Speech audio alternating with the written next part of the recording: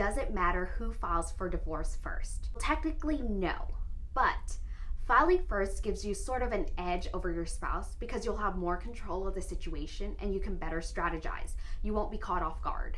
People often incorrectly assume that the person who files first will get what they want and a larger cut of the pie.